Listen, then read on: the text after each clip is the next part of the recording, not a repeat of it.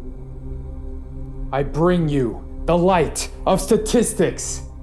Hello world, it's Siraj, and understanding statistics is a really important part of data science. There are entire textbooks and graduate level programs dedicated to mastering this branch of mathematics. So to give you a brief but relevant overview, we're going to learn about just 3 major concepts in statistics that all data scientists should understand. For context, we'll apply them to a data set of loans that were issued to people between 2007 and 2015 to figure out the type of people that received loans, whether or not their given credit score was appropriate, and whether or not we can create a model to better predict their credit score using machine learning. It's hard to understate how crucial statistics is in data science. In fact, in '96, the term data science was used for the first time in the title of a statistical conference called IFCS. The title was Data Science, Classification, and Related Methods. Data science started with statistics and has evolved to include concepts like machine learning and artificial intelligence.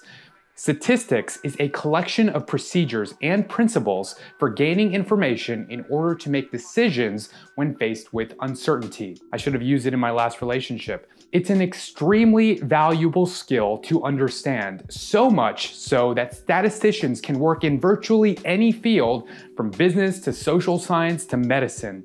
In the context of data science, think of a data scientist as a person who's better at statistics than any programmer and better at programming than any statistician. We can use statistics for so many problems, like identifying the risk factors for a type of cancer, or customizing a spam detection system, or establishing the relationship between salary and demographic variables in population survey data. So let's focus on a very specific problem. In 2008, there was a subprime mortgage crisis in the United States, which was terrible for many companies, like when Lehman Brothers went down, down, down, down, down. But it did create opportunities for new players in the retail credit field. Following the credit scarcity that took place briefly during those times, peer-to-peer lending companies thrived.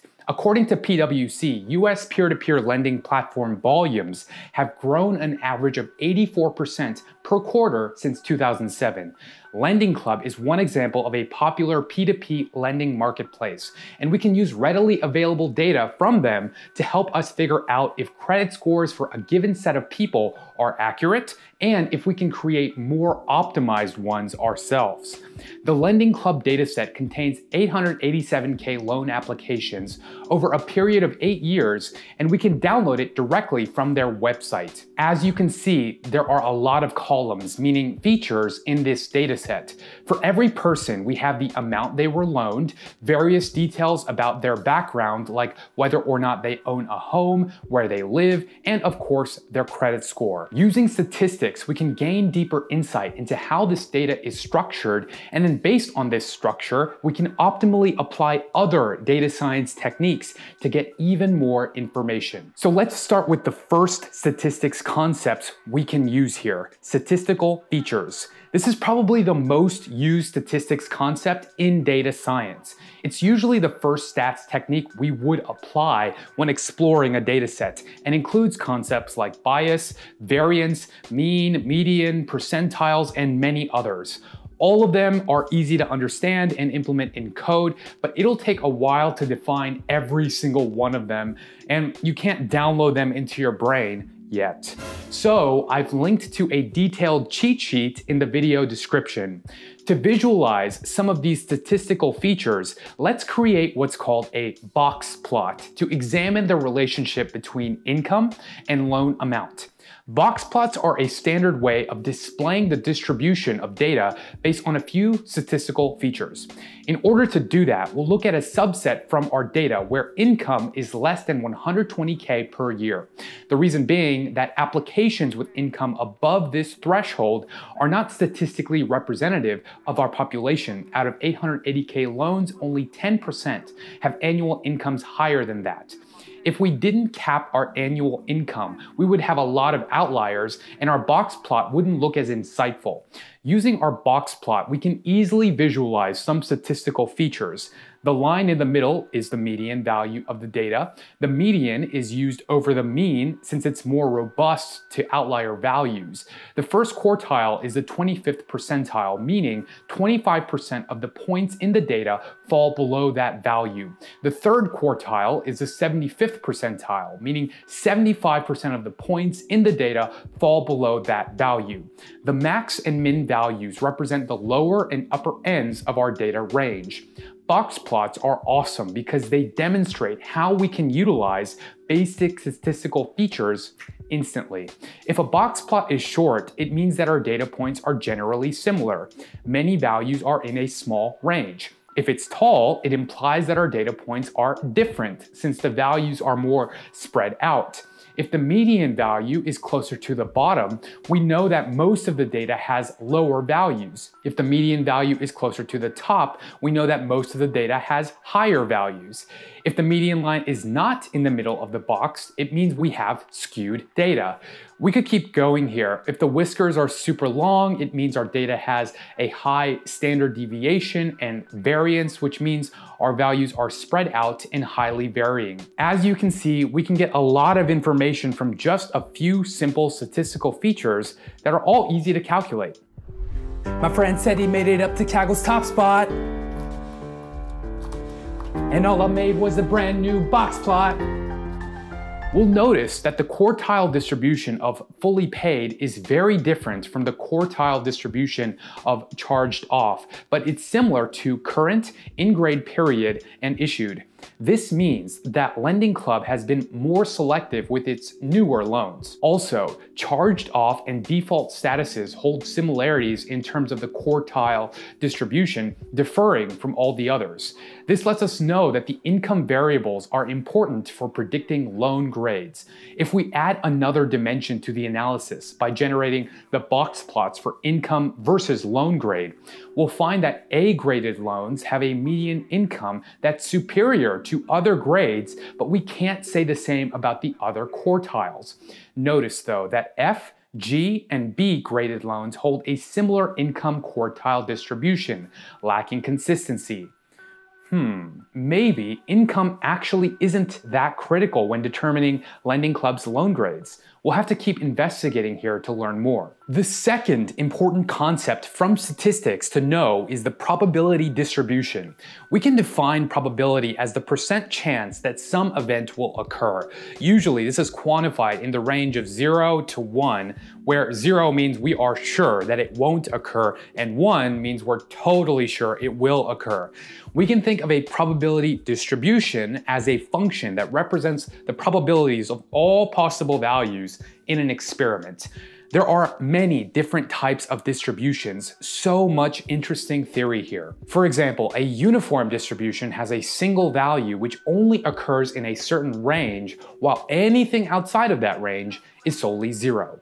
Think of it as an on or off distribution. A normal distribution is specifically defined by its mean and standard deviation.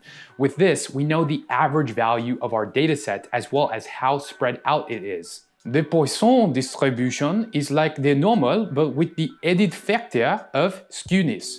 When skewness is high, then the spread of the data will be different in different directions. One direction could be very spread, while the other could be very concentrated. There are more distributions. I just wanted to give you an overview of 3 important ones. If we generate a distribution plot for annual incomes from single applications, we'll find that it's heavily skewed, heavily peaked, and has a long right tail. These points are regularly observed in distributions that are fit by a power law. A power law is a functional relationship between 2 quantities where a relative change in one quantity results in a proportional relative change in the other quantity, independent of the initial size of these quantities. Basically, one quantity varies as a power of another. We can informally say that we have a power law candidate distribution here. Most applications are coming from the lower end of the income spectrum, an interesting observation. The third concept to know about is Bayesian statistics. To understand Bayesian stats, we have to first understand frequency stats. Everyone stay calm, no gang wars please. Frequency statistics is the type of stats that involves applying math to analyze the probability of some event occurring where specifically the only data we compute on is prior data. If we had a die and were asked what the chance of rolling a 6 was, most people would say it's 1 in 6. But what if someone were to tell us that the specified die given to us was loaded to always land on 6? Frequency stats only takes into account prior data. That new evidence that was given to us about the die being loaded is not being taken into account. Bayesian statistics, however, does take into account this evidence. We can illustrate it by taking a look at Bayes' theorem, where E is the evidence and H is the hypothesis. The probability of the hypothesis given the evidence is equal to the prior probability multiplied by the likelihood of the evidence E, if the hypothesis is true, divided by the priori probability that the evidence itself is true. Bayesian stats takes everything into account. We use it whenever we feel that our prior data will not be a good representation of our future data and results. Bayes' theorem simplifies complex concepts. It explains a lot using a few simple variables. It supports the concept of conditional probability, meaning if A occurred, it played a role in the occurrence of B. Bayes' theorem can help us predict the probability of someone having a specific disease knowing their age. It can let us know if an email is spam based on the number of words. It's used to remove uncertainty. It was even used to help predict the configurations of the Enigma machine to translate the German codes in World War II. So how do we utilize Bayesian statistics here? One way is to build a Bayesian classifier algorithm, one that will predict credit scores given other features in the dataset. Naive Bayes is a family of algorithms that takes advantage of Bayes' theorem to predict a target variable. This type of classifier assumes all features are unrelated to each other. Using a few features we select, we can predict whether a loan applicant should be accepted or rejected. The accuracy looks alright. I'm sure we can try several other classifier models here to find a better predictor, but this is a great first step. As you can see, statistics is supremely useful in data science, and we only covered 3 key concepts from statistics. There are so many more, like upsampling and downsampling and dimensionality reduction. There's more. But there are just 3 things to remember from this video. Statistical features like bias, variance, and many others help us explore a dataset to gain valuable insights. Probability distributions define the % chance that some event will occur, and we can use them to understand the spread of data.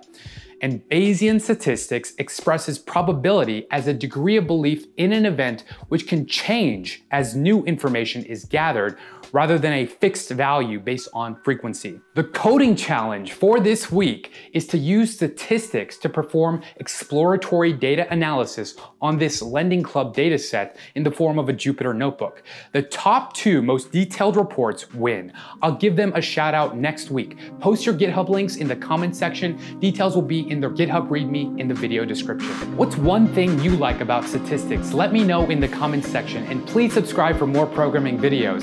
For now, I've got to predict the target, so thanks for watching.